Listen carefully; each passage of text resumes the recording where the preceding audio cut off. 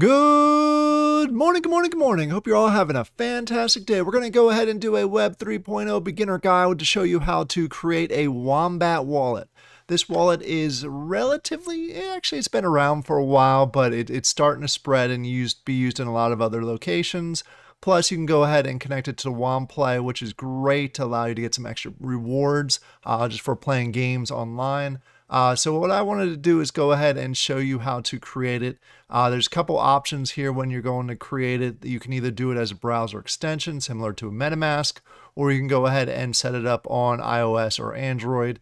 For this video, I'm going to go ahead and focus on the extension, the PC side of it. It's a very similar process, and I'll kind of highlight the areas that you can go ahead and click on to show you how to do it for the iOS or Android. But again, we're going to focus on the PC side, but the setup process is very similar. But before we jump into the video, please take a quick look at this disclaimer. I'm not a financial advisor. This is not financial advice. Please make sure you do your own research before you jump into any project. Don't take my word for it. Just make sure it's right for your situation. In order to get started with this process, you go ahead to help.wombat.app. And it's going to bring you here to this screen here, and you're going to go ahead and see it right there. You can go ahead and do Google Play, you can do iOS or Apple Store, or you can do Google Chrome. You can also probably find this in the Google Play Store and the App Store, or you can click on here and it'll give you a link to that if you're on your mobile device. But in order to go ahead and add it as an extension to Google Chrome, you go ahead and click on this.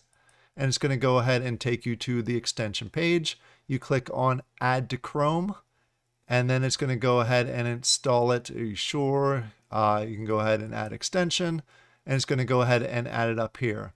And this screen, the registration screen, is going to come up here. But before we jump into that process, I do want to remind you, if it's not showing up here and you want it to show up here as far as highlighted on your bar, you can go ahead and click on this icon here.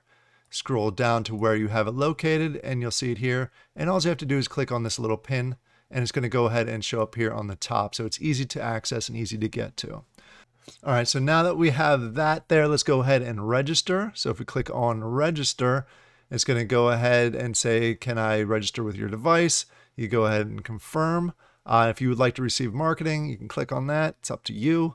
And then you have a couple choices here. You can connect it to Twitter, to your Apple, to Google, and so forth.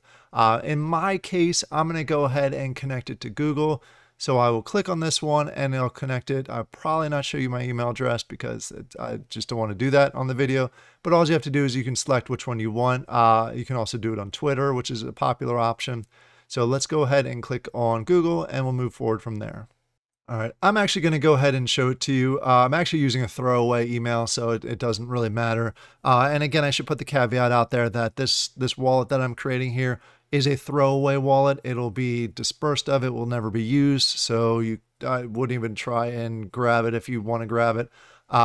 It's not going to be used. There's not going to be anything in it. All right, so now that that caveat's out of the way, let's go ahead and you can read everything, make sure everything, the terms and service you agree to. And then you go ahead and hit continue. And what it's going to do is it connects.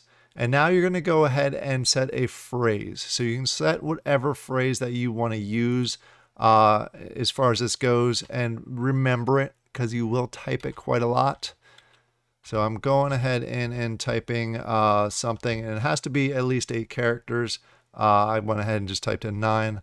If you want to see, you can go ahead and select the little I just to make sure it's correct. And then go ahead and confirm. What it's going to ask you to do is to set up a blockchain, whichever blockchains that you want to use. What I'll do is I'll select it for Wax. Actually, no, let's go ahead. And again, I'm going to go ahead and connect this to a throwaway wallet. So we'll go ahead and just do Poly for the example here. So we'll go ahead and create the account. You don't have a Polygon account. So we'll go ahead and create it. And then you can go ahead and create the address. And you back it up. This is also very important, whether you want to use your Google Drive or you want to go ahead and use a Dropbox. You do want to go ahead and back this up because if you ever want to put it on a different device, you'll need to put in your phrase that we just created. Plus, it's going to ask you to connect to whatever backup service that you have. In this case, I'll go ahead and just use my Google Drive. And then it's going to go ahead and ask me if I want to go ahead and use this. Are you sure? So we'll go ahead and select it. You can already say that it already has access to some. So you can go ahead and read through all this to make sure it's okay for you if you trust it. And then you go ahead and hit continue. And it's going to go ahead and back up everything to whatever account that is. Again, this is a throwaway account for me. I have to keep mentioning it because I know someone out there is going to say something. But congratulations, you have your Wombat wallet now that all those steps are completed. If you go up here to this, it's going to tell you welcome back. And it's going to show you all the different areas for your account. And you can, like I said, this can host, this is almost like a MetaMask, but not quite as extensive. But you can go ahead and use all these different blockchains or currency on it and be able to access a wallet. You can do swaps, and you can use it for a number of different things, including, again, WAM Play, which is one of their nice things that you can go ahead and do. But if you want to go ahead and get your address, you can go ahead and do that, or you can use it for whatever you want to go ahead and connect it to.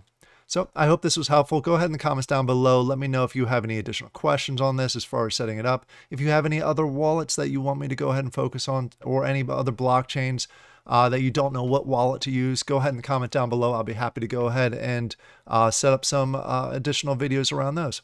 I hope you all have a great day, and I'll talk to you later. Bye.